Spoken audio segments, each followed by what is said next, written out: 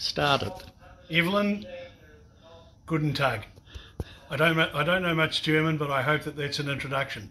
My name's Bruce Smith, and I'm the Westland District Mayor.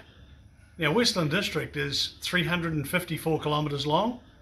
It's got 8,800 people, and we've got a small town. And in our town, we have some inspirational people.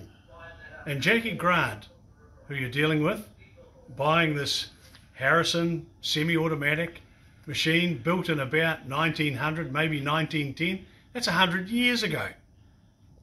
From here in Hokitika. Fantastic. Let me tell you about Jacquie, because it's really important. Jackie's about 75-ish. 78, 78. She gets around like a 16-year-old, but her history is unbelievably good. 9 years on the Human Rights Tribunal Commission in New Zealand. It's almost a record. She's fostered about 76 children. She's had 2 awards from the Queen, and one of them is almost the highest you can get. Now, for Jacquie to receive those, it's fantastic to get 1 award, but to get 2, just brilliant. And what I can tell you about Jacquie is, in dealing with her, whatever she tells you will be true. So keep that in mind. So I'm Bruce Smith. I'm the Westland District Mayor. Jackie's a friend of mine, and I commend her to you, and I hope you have lots of fun with your machine. We'll catch you later. Sounded like a funeral eulogy. Hello, this video is mainly for Evelyn, but we are going to put it onto YouTube. It's a demonstration of the Harrison semi-automatic machine, which is very rare, probably made around 1910, 1920, possibly up to 1930, but to my knowledge only 3 of these machines have ever been found. So I've done this machine up. When I first found it some years ago, it was very rusty, in really bad condition. The cylinder was unworkable. So we've made new cylinders. We've made a set of new cylinders for it, and some spares for other people that have got Harrison Sonettes. Same cylinder fits. So nice shiny brass cylinders, and they look really good and they work very well. So I'm very thankful we've got the Mayor of Hokitika making this video for us, so it's very special, and it'll probably end up on the Coasters Club and YouTube, as I said before. So let's start with casting on, and we'll use one of the Anzac cast-on baskets. Now this cast-on basket is a little bit difficult to use with this machine because the Harrison cylinders were only about 4-inch rather than 4.5-inch, so they get a little bit tight, but it will work, so that's fine. We've got to thread up the yarn guide, and unlike newer yarn guides, this is not a no thread one, so I just pull a needle through, and sometimes it works and sometimes it doesn't. Come on, you bloody thing. And I'm going to pull through a couple of metres of yarn. I'm going to get round here so that I can tell what I'm doing, and I'm going to put my cast-on basket up through the middle, and as I said, it is a tight squeeze. And Mr. Mayor, you might like to zoom in here just a little bit to show people how we thread these cast-on baskets. So we go round the tine, round the needle, into those little tines in the bottom, round the needle, trying to keep the basket centred as much as possible, especially on this machine. So round, round, round, round. You don't have to get every needle. If you miss a needle, it's okay, it doesn't really matter. I see a latch open on a needle there, which I'll come back and fix. And that's how fast it is to cast on. Now I'll hang some weights under there, and we'll start going around. and then just pick up those last few. God, you're trying to do a film, everything screws up. We'll just go around these last couple of times.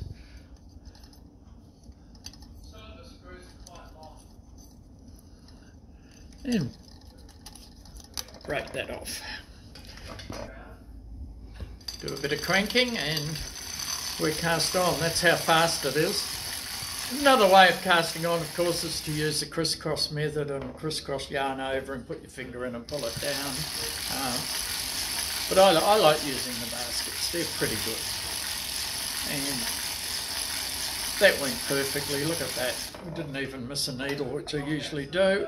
So now I'm going to put the ribber on and I'm going to set it up for ribbing. Now we've got our ribber stopper post over here, about here, and we're going to put the ribber down so that that stopper there, under there, that you can see probably with my big fat fingers, is going to be behind that ribber post, roughly behind it. And then I'm going to turn the ribber around until you can feel it hitting that post. It can't go any further. And then I'm going to put ribber needles in. And I'm going to start here. And this is where we can, this takes a couple of minutes so we can sort of, the film will speed up a bit, no doubt. And next time you see it, I'll be putting in the last couple of needles.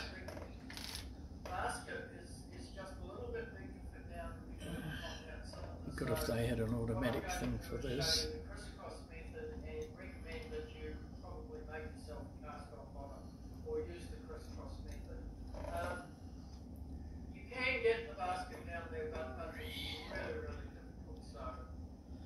This is a 3264 cylinder and ribber. We've already sent, there's 3 cylinders and ribbers with this machine. We've already sent the others to the customer that's bought this machine, so this is the only one that I retain, but it's doing a nice job. Just a side note, the other cylinders will be a bit tight for a while. Even a little nail file in the slots will loosen them up. They take a little while to wear in, being new, like anything new usually does. And we're coming around.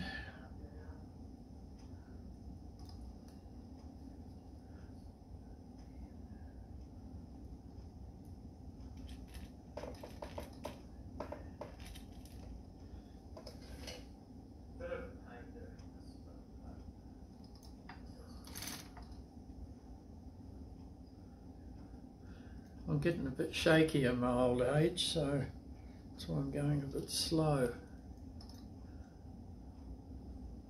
I'm just going to adjust that back a little bit.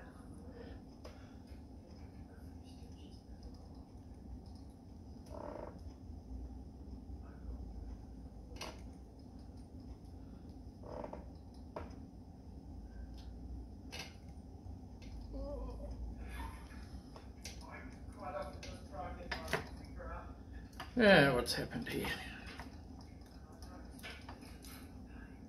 Right, something's jammed up. 2 or 3 rivet needles. A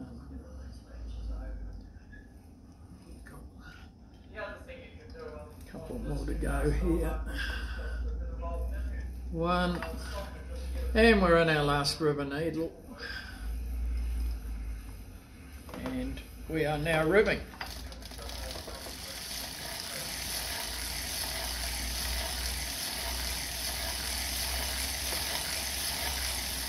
Okay, so I've done a few rows of waist ribbing. I've put my hand up there to feel, there's no drop stitches, everything's going good. So now I'm going to separate the selvage. And a little bit of separator yarn, which I can't recommend highly enough. Some people use ravel cord and all sorts of things, but proper separator yarn designed for sock machines, for knitting with sock machines, is the best thing in the world. So here comes our separator yarn, and a couple of rows, that's all I do. Break it. There's a trick to breaking it. It looks easy, but it's not quite as easy for some people. So now I've joined my main yarn back on, and we're going to knit. Now we come up, now here comes our main yarn into the sock, do one row round, and then we put the in-out switch to out. So that's that lever there, and that stops it knitting on the ribber. And we're going to go round 1, 2, 3 rows. Then bring that back in, and then we'll do 30 rows of ribbing. And doing that 3 rows gives me a nice bit of bulk in the middle of the selvage, so that you don't get that loose selvage that some people do. Gives you a nice tight selvage. And I did these socks on another machine yesterday, but there's that nice tight selvage again there. So now 30 rows of ribbing. 2, 3, 4, 5, 6, 7, 8, 9, 10.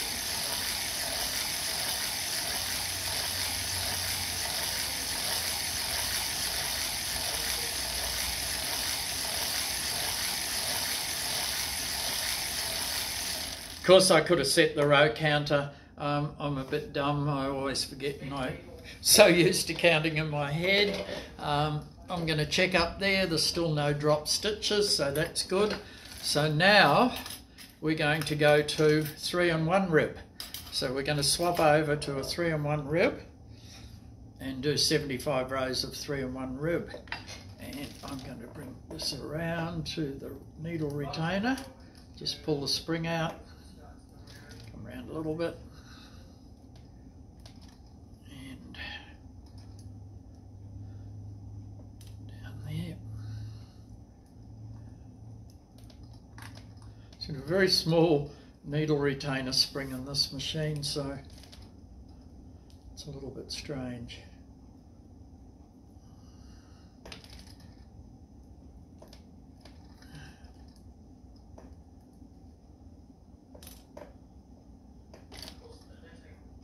This machine's actually going to Germany. And I know the lady who bought it, Evelyn, is going to love this, but it is going to take her a little bit of getting used to. So the golden rule, I guess, is if something sticks or something stops, don't bash it. Figure out why it's done that. And quite often it will be just a matter of pushing a needle down a tiny fraction just to get it back into the path. These are old needles, and one of the reasons this machine is still sitting here, I'm waiting for needles. I sent to Pat Fly in the States for new needles for this machine so I could send it away with a new set, and USPS have kindly lost them. So Pat has now sent me another lot of needles which should be here early this week, and this machine is going to be posted then with its new set of needles, because these needles are very old. Where am I?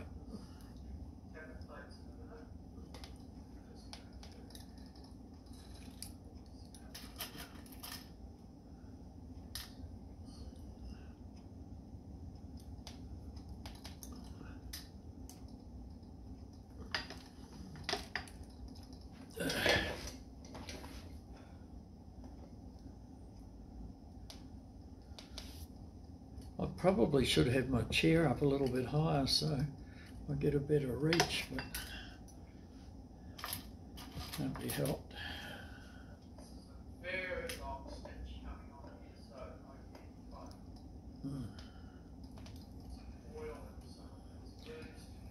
We're nearly round.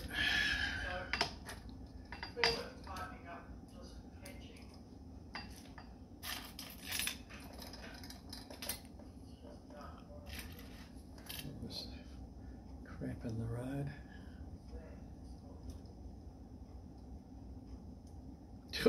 Got the shakes. It's terrible. Getting old sucks.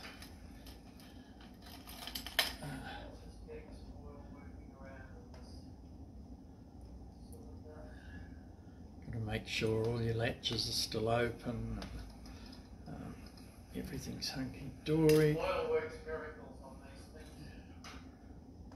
Right, round to the last one.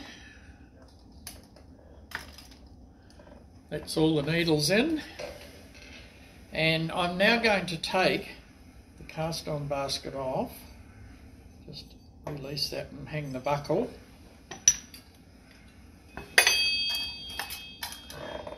That's the buckle. We all know what a buckle is.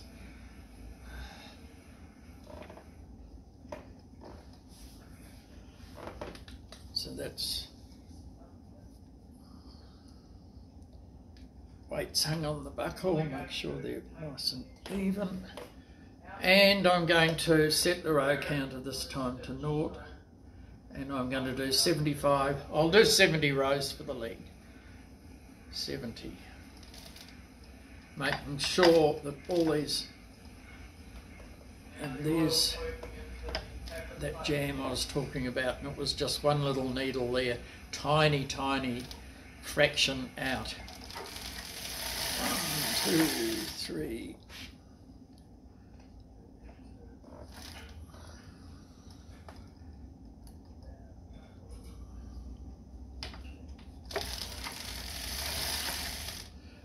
I found a needle that's no good. No problem. Let's get rid of it.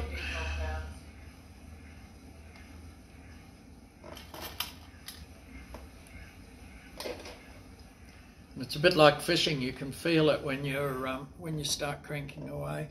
I'll throw that. Get rid of it.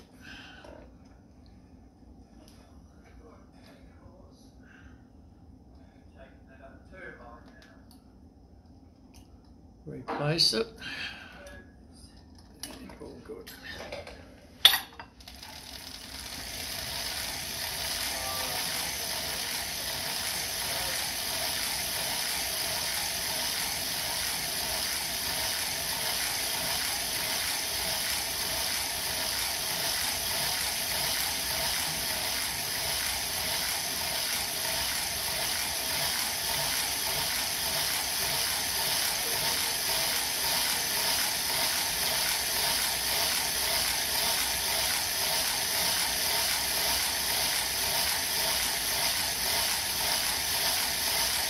Right, I've done 65 rows of 3-in-1 ribbing, which is fine.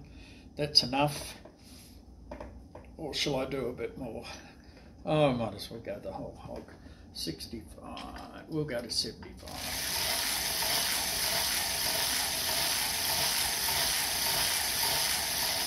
Righto. We've done 75 rows of ribbing, and you might be able to see around here. We'll pull that separator thread out. Shitty old buckle, it's not holding very well.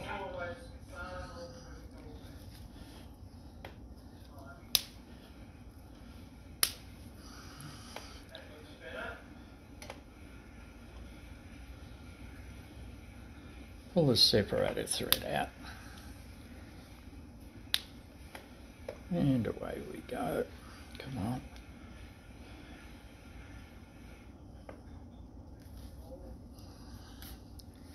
And that's separated. There's your 1-in-1 ribbing, and I'm going to take that buckle off and put another buckle on. That buckle's useless. There's your 3-in-1 ribbing.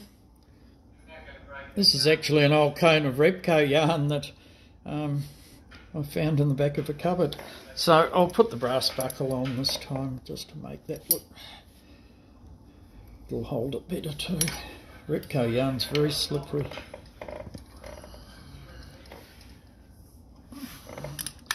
Okay, now we've got our 3-in-1 ribbing done, and now we're coming to the fun part.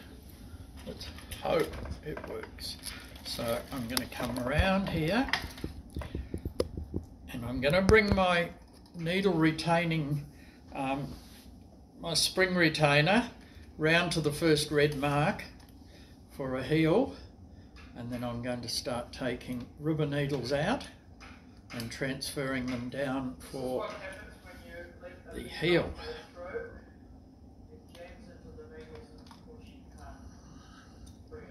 There's not too many to do, fortunately.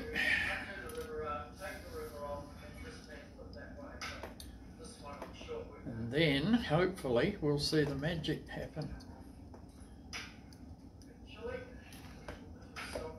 The heel and the toe is exactly the same, but when we get to the toe, we'll actually take the rubber off, so you'll get an even better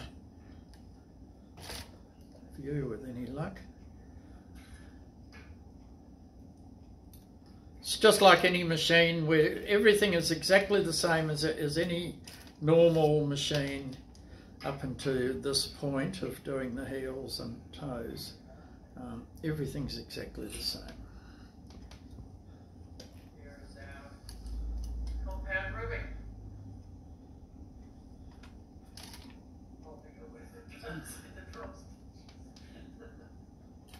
It's actually taken weeks to restore this machine just to get all the springs at the right tensions, and it's not just as easy as throwing some new springs on. Okay, that's our heels done, that's our needles done. Now we come around to a little jam there somewhere.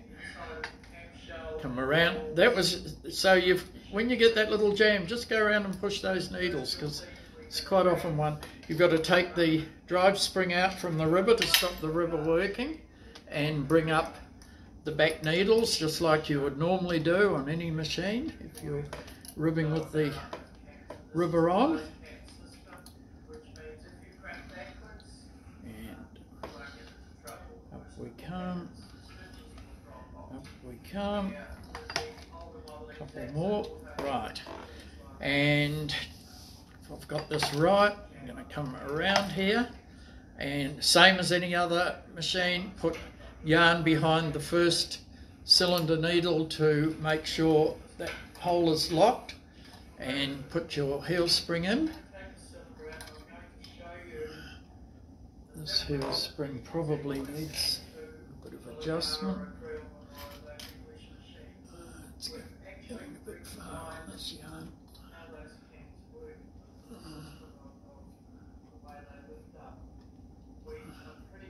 Just bring it down a bit so there's not quite as much weight on it.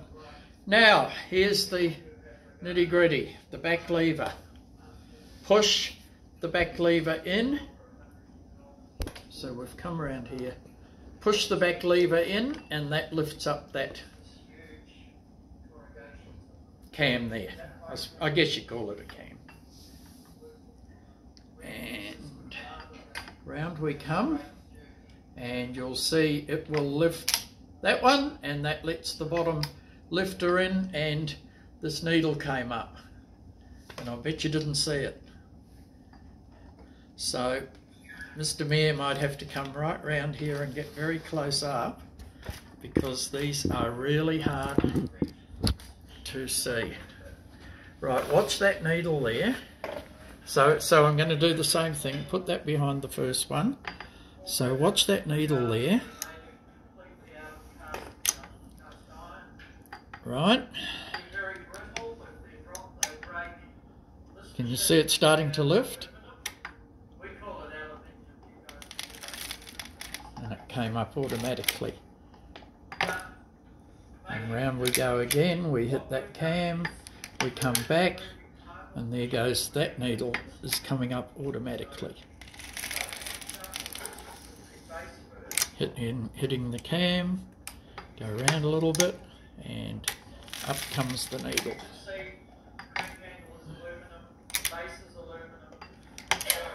It's like bloody New Zealand magic, this, I tell you. So now I'm not going to tempt fate anymore. I'm going to put my heel hooks in, the usual positions. I use a heel hook, I should show you. This is what I use for a heel hook, and the weight hangs like that. Now that's a V shape, and of course your stitch cam is called a V cam, and the word V is the important part. V means that everything's coming down into that V. So I don't use forks. I like eating my dinner with a fork, but not making socks. So I've put the two V cams about 4 rows in and 4 rows down for a start, and I hang a weight on them. Now for this machine I use another hook in the middle. So I come into the middle and I hang another weight on the middle there. And it can be a small weight actually, just a little weight. And I just keep my fingers on them, just to keep that tension on them. And there's the needle going up.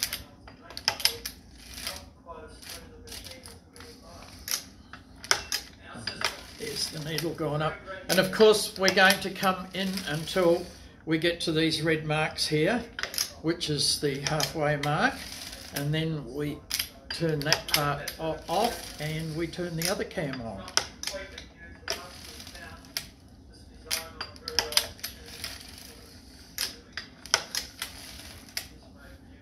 Now I can feel that there's not a lot of tension on here, so I'm going to move my heel hooks up a bit.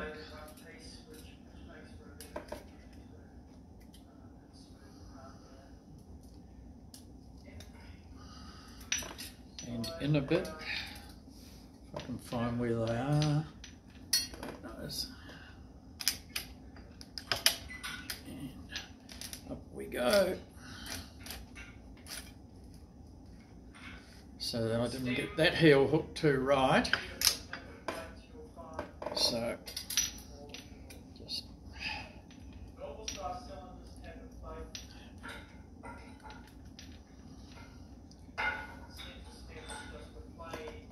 that's better. You can see that's better.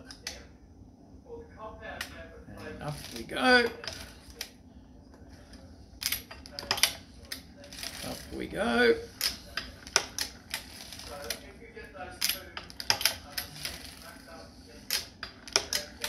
Up we go. You might be able to see these coming up from the front. Really easy now. Okay.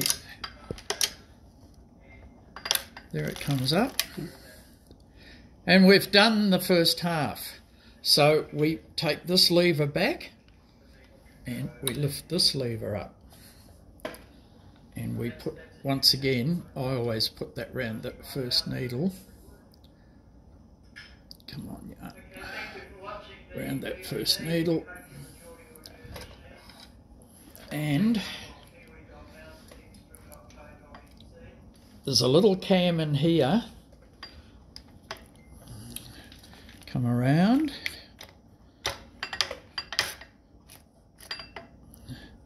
Here. And did you see that little cam pop up there? See that little thing? I do, yeah. Right. There, that little cam popped up. This lever worked that. And it hits the top of the needle and pulls it down. Oh. And here we go for that one.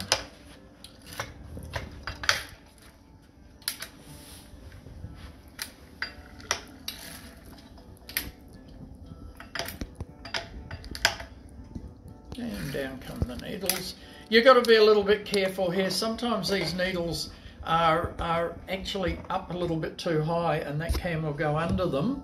So you've got to just make sure and keep your eye on that cam that it's actually catching the needle, or it sort of makes a bit of a muck up if it doesn't. And make sure your latch is open. They're usually pretty good, but the odd one will come out and not be open. And I'm going to move my heel hooks up just to get a bit more tension there. And down comes our cam. The reason I had to bang that needle was because that's an old needle, probably got a groove in it. Can you see them going down, Bruce? You can, you can.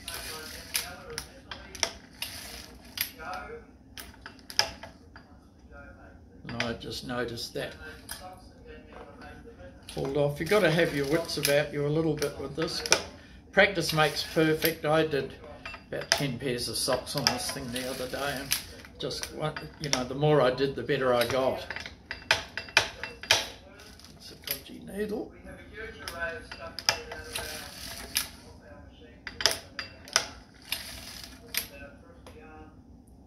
You're probably going to see even a little bit easier when we've done the foot, and we take the, and that's the last stitch.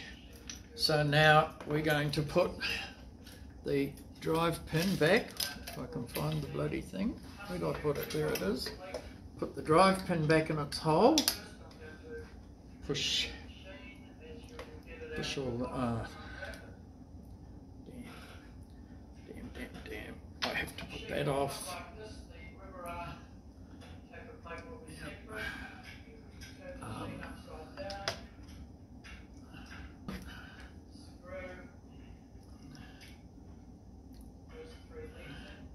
I'm just not quite sure of the sequence here now. Pushing these down, getting them back into work.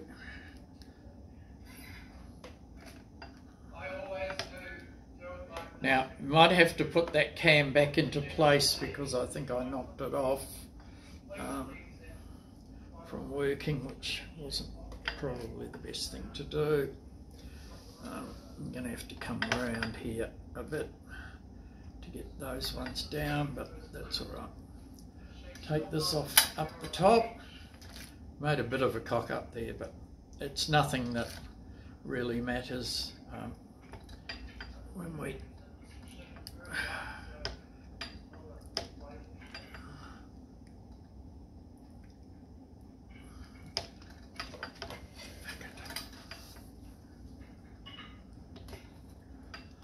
I pushed the needle down in the wrong spot.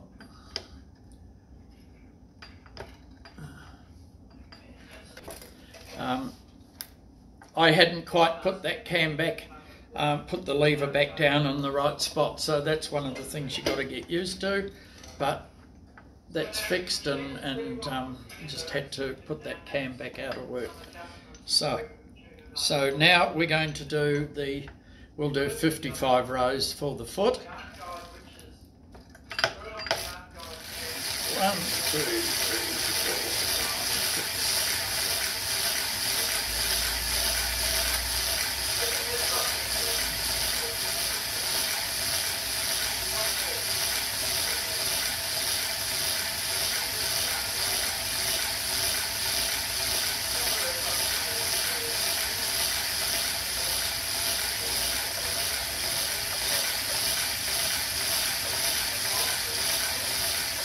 Right, there's 55 rows for the foot. I'll take my heel springs off. And now I'm going to take the ribber off, so you'll be able to see the heel lifter working even better once the ribber's off.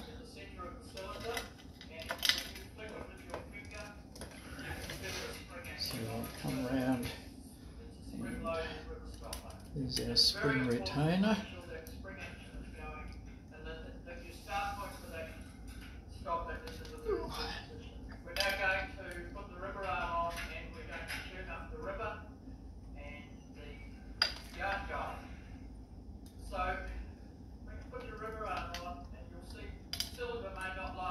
I'd make more of these videos, but I don't have the expertise to do the filming. There's a bit of work in filming and editing this sort of stuff. I know. But it's about time I made one for the Ultimate, I guess. It's only been 11 years or something.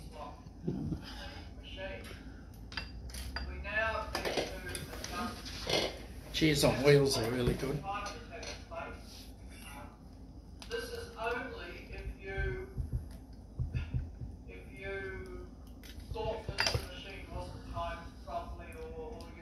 Hey, hey, hey. And decided that maybe you needed to readjust the timing. Actually, you don't need to readjust the timing, and I can't stress it. Alright, one more needle to go, and then we can lift the rubber off. Time the tablet plate on one of these machines is the simplest thing in the world. Take the screw back to right fully in, so it's fully against its stopper. Okay. And bring it out 3, 4. Hope there's no drop needles in it. Drop stitches. Whoa, look at that. There's the rubber off. And now I'm going to do the same thing again.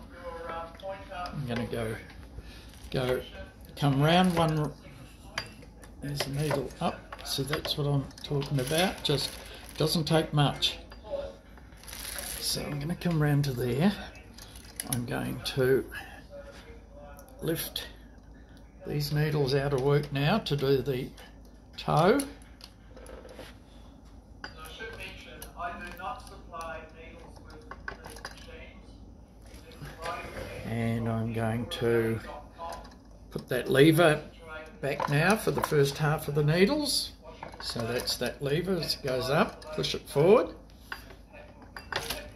Come round behind that first one and bring that yarn round. Engage the heel spring. And there we go. You see that? Certainly did. Yeah.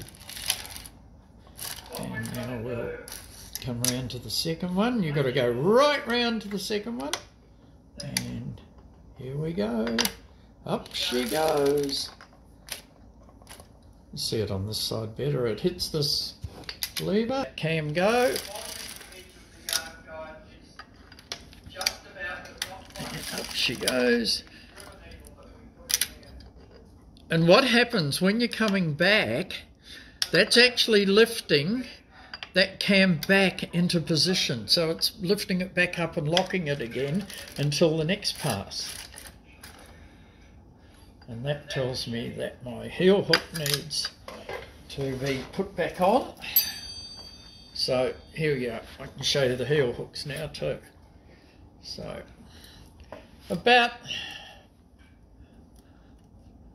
round about 4 stitches, then 4 stitches down. And then I put that weight on in the middle and hang this one in the middle. If I was knitting on an ordinary machine, I wouldn't be putting that one in the middle.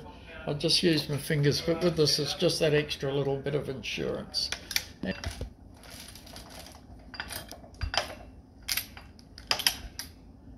your needle going up. I just want to show the side of the tablet plate what to do. Ah! Just about lost the lot.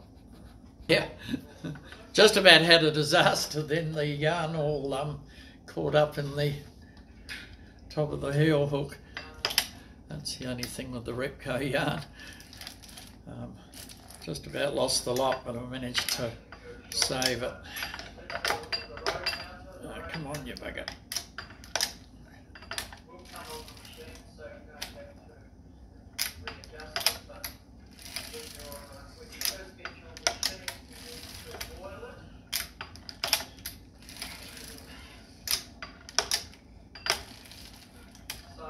You can certainly tell the older needles with a bit of a groove on the bottom always give a bit of resistance, and the good needles go really well. I'm going to move my heel hook in a little bit, both sides, about 4 in, 4 out, 4 down I should say. And first half of the toe is just about done.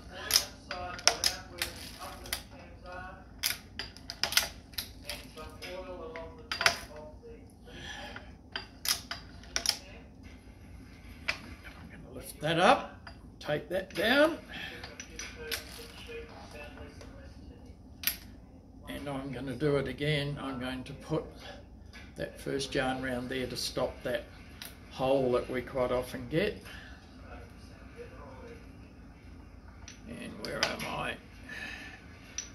cam department.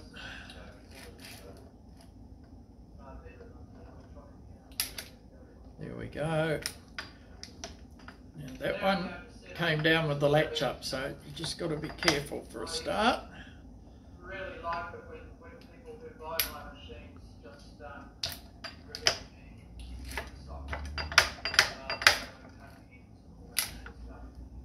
heel hooks are not quite in the right spot. That's better. And pulling the needle down. Pulling the needle down. Down.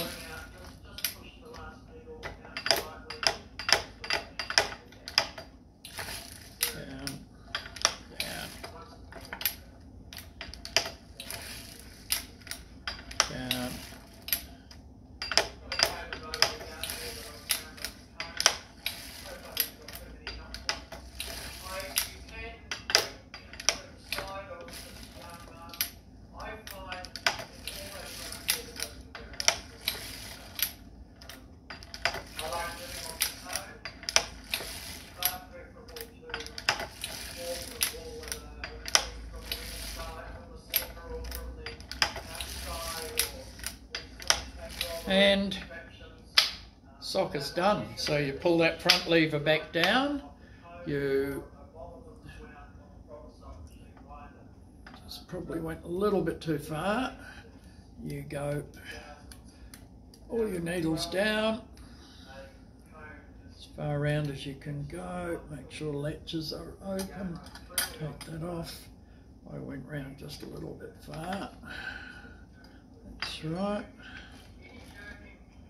Latches down, all the latches, there's the latch closed, so that would have got a drop stitch. And just pull that cam back into, I think it was that one of them.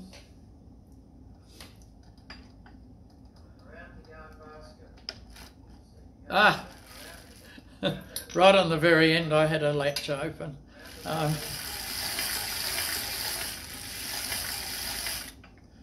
Can't be helped, too late.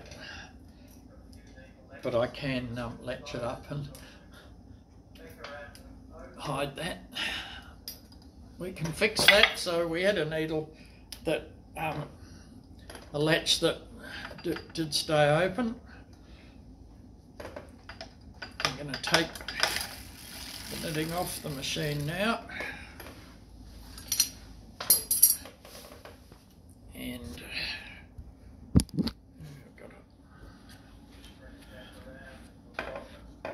there we go.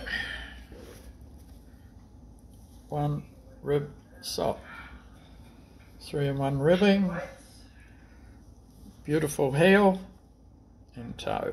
Wow.